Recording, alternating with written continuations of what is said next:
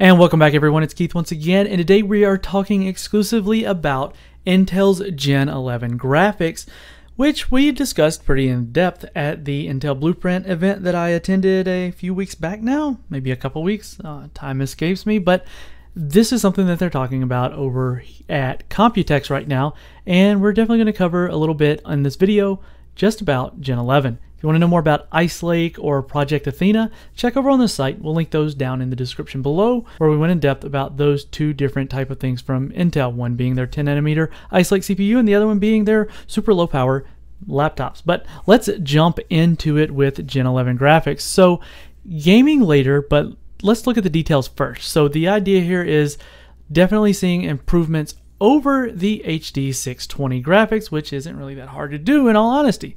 So one of the things that you're looking at here is two fixed function HEVC encoders, which are allowing up to a 4K 60 FPS stream at 444 or an 8K 30 stream at 420.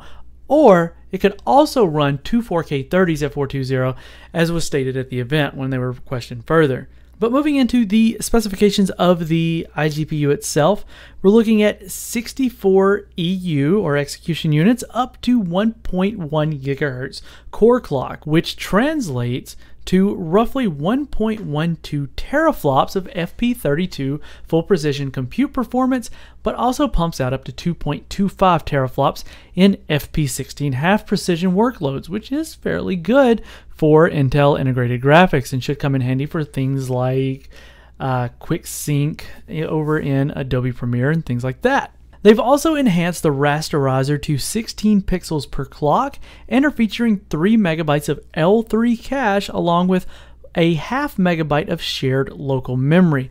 Now there is no EDRAM on these like they had back with the Broadwell chips whenever they came out with the i5 and i7 57XX series, and it doesn't appear to affect it much. And I almost forgot that they are featuring variable rate shading. So this is very similar, and it's actually pretty much the exact same tech that you see on the Turing GPUs, where it can render different portions of the scene at different resolutions, allowing for the targeted scene area to be a higher resolution than less important areas of the screen, resulting in higher performance, which we did get to see that in action, and it was pretty impressive. But we'll have to wait until we see it in more games to see how useful it really is.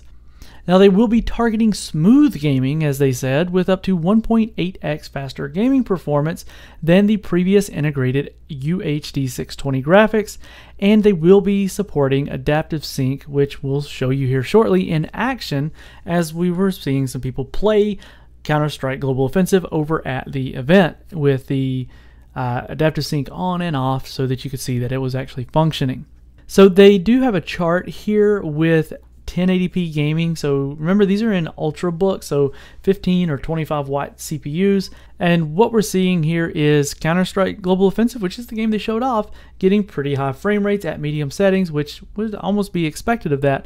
But showing games like Rainbow Six Siege and Dirt Rally coming in somewhere up 45 FPS, World of Tanks, Rainbow Six Siege, and Fortnite breaking over that 30 FPS barrier, which were completely unplayable on the UHD 620. Now Rocket League and Counter-Strike were, but you see there's a pretty substantial bump there with Rocket League creeping ever so closely to that 60 FPS mark at 1080p, which is probably the native resolution on most of the laptops that these parts will be installed on.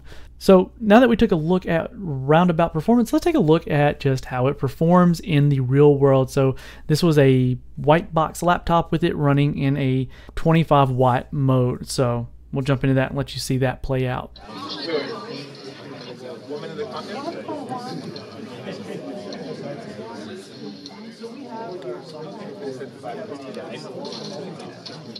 So 1 minute, so it's actually 10 minutes. I thought they did that many meetings. I thought you said that wasn't doing it, you're doing like 1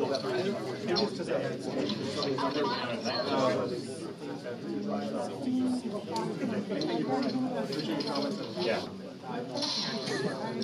Nice. Yeah. Nailed it. I'm pretty sure that was you, right? AK-47, yeah, that's something. Oh, it's happening. It's happening.